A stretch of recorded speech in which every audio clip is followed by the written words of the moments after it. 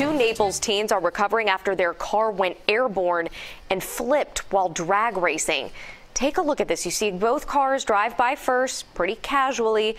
Then halfway through, they turn around, wait for a few seconds, and then they race down residential streets. That's when the driver in that SUV loses control, smashing into the ground.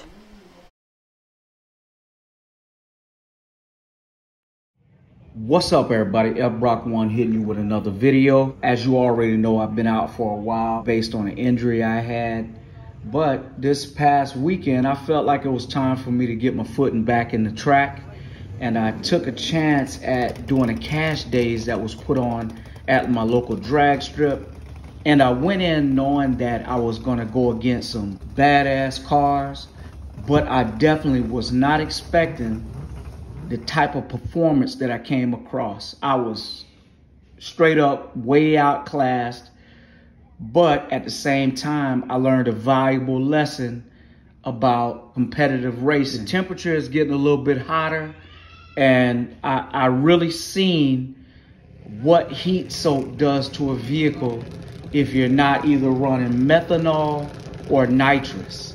I had a good time, don't get me wrong, but don't expect to see any W's from me in this video. Before I forget, I just want to give my boy Will B Honda Grind a shout out. This dude is pushing over 480 horsepower and over 420 foot-pounds of torque, man. This dude is a beast right now. Give him a follow. I know he'll appreciate it. And let's get it popping, man. 30, 60,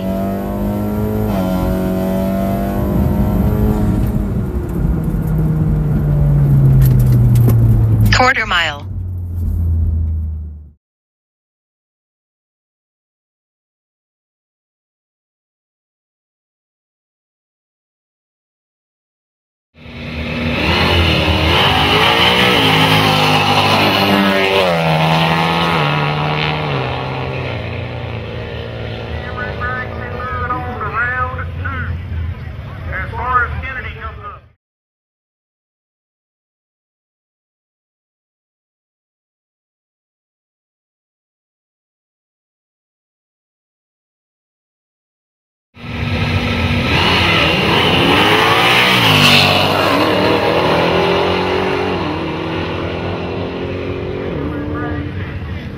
Easy win, won't ready.